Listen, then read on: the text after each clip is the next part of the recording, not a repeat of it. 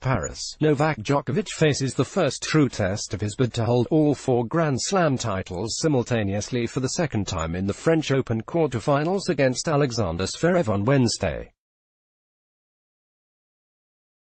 The winner of that match will face either last year's runner-up Dominic Thiem or big-hitting Russian Karen Khachanov, who knocked out Juan Martín del Potro in the 4th round. A look at the final 2 men's last 8 matches on Wednesday. Novak Djokovic's SRBX1 v Alexander Zverev Go-X5 head-to-head level at 2-2. Djokovic has made serene progress through the first 4 rounds, losing just 7 games on average in each match en route to a record-breaking 10th straight French Open quarter-final. In stark contrast, Zverev has dropped 4 sets already and had to come through a 5-set battle against Australian John Millman in the opening round, although his form against Djokovic will give him cause for optimism.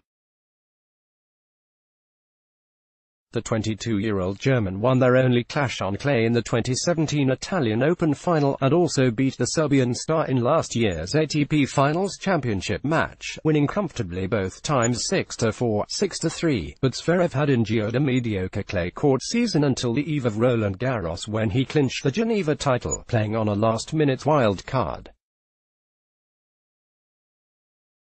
The 6 feet 6 inches (1.98 meters) Zverev admitted that his patchy form in 2019 has also been impacted by off-court issues. He is involved in a legal battle with his former manager which has left him increasingly distracted. I had to do a lot of things that I usually don't do, a lot of management stuff, a lot of lawyer stuff, so things that I'm not used to doing, he said.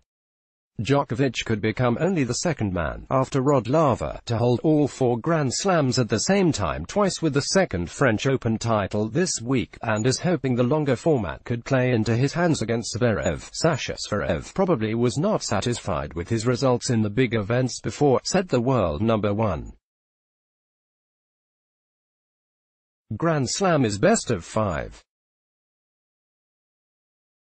It's different. Dominic Thiem a UTX4 v Karen Khachanov Rus X10. Khachanov leads head-to-head 1-0. Thiem, who lost last year's final to Rafael Nadal, is looking to reach a 4th straight French Open semi-final. But he faces an opponent who unleashed a barrage of massive serves and forehands to overpower former US Open champion Del Potro in the last 16, and also won their only previous meeting in the 2018 Paris Masters semi-finals en route to the biggest title of his career to date. His run in Paris, the 3rd consecutive year he has made the second week, means Khachanov will break into the world's top 10 for the first time after the tournament. I will try to fight and let's see. Let's see what happens, said the 23-year-old Russian, whose pregnant wife was cheering him on during a dramatic win over Del Potro.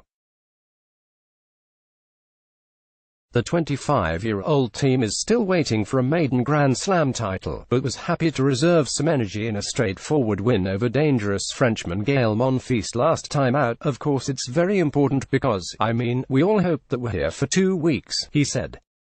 And 2 weeks in a Grand Slam, it can be very long. Let's block ads. Why?